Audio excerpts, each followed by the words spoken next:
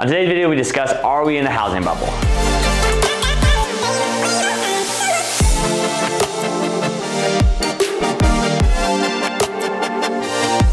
What's going on, Adam Top Real Estate? On today's video, we're gonna talk, are we in a housing bubble? You know, I've had buyers tell me for the last 4 years, hey, I'm just gonna wait until the market goes down. I'm gonna wait for this bubble to crash. We have to be at our peak. And it just keeps going up and up and up. Obviously, none of us knew 2020 was gonna happen, and we never knew that we were gonna see a 20% increase in pricing. Obviously, that was a big reason why we dropped rates so low, no inventory, has shot housing through the ceiling. But now we're starting to get maybe back to a normal market. Like I said in previous videos, we're seeing about a 5 to 8% return or 5 to 8% increase in prices this year. But are we in a housing bubble, and there's something we need to worry about moving forward?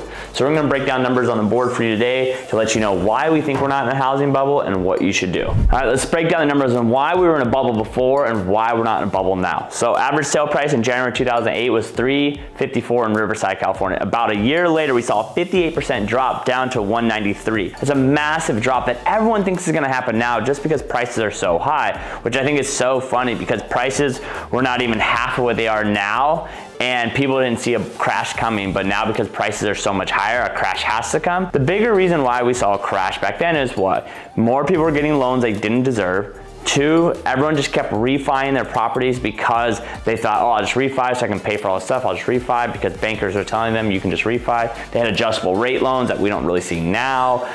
So we saw a massive amount of people in housing. They had nothing in those homes. They had like 0% or 3.5% down, like no money into it, so they did not walk away. Right now, stats are showing that over half of the people that own homes have at least 50% equity over their loan amount. So they have so much cash in their homes, they're not gonna just walk away like we saw back then. So we saw a massive price drop for 2 reasons. 1, rates jumped up to 4.88. We're not even at the 4s yet. I mean, obviously if you have a bad credit, things like that, you'll be in the 4s, but right now we're below 4s right now. So rates are lower than they used to be. Then the biggest thing is that in May of 09, we had 2,100 homes on the market.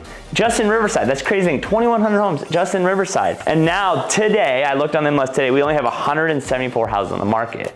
So until this number gets somewhat close to this number, because our average used to be around 800, so we're so below average. So we need to see if we are gonna see a housing crash happen again.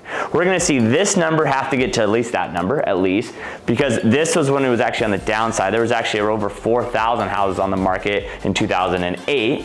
And then we're gonna see rates keep going up. Are those two things gonna happen? Yeah, maybe rates are gonna go up, but we see no reason why all of a sudden the supply of homes is gonna get from 175 right now to over 2,000 in the next year. It's just not gonna happen. We can't build enough.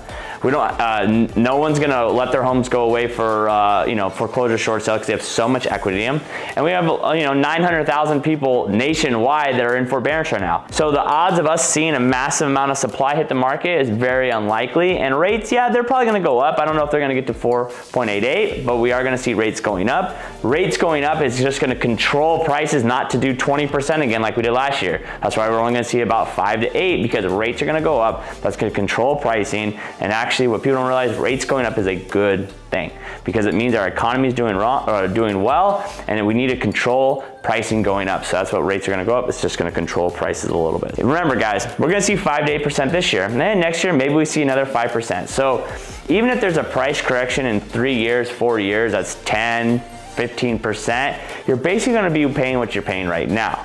So remember, we buy and sell homes to solve problems. So currently, if you're waiting for a crash to happen, it's not coming, so stop thinking about that. And if you want to get into your home right now, it's better to get in now than later, because you're gonna probably, even after a price correction, you'll probably be paying what you're paying now than what you'll pay in 3 years. Hopefully this video helps. Make sure you comment, share, and like, and until next time, peace.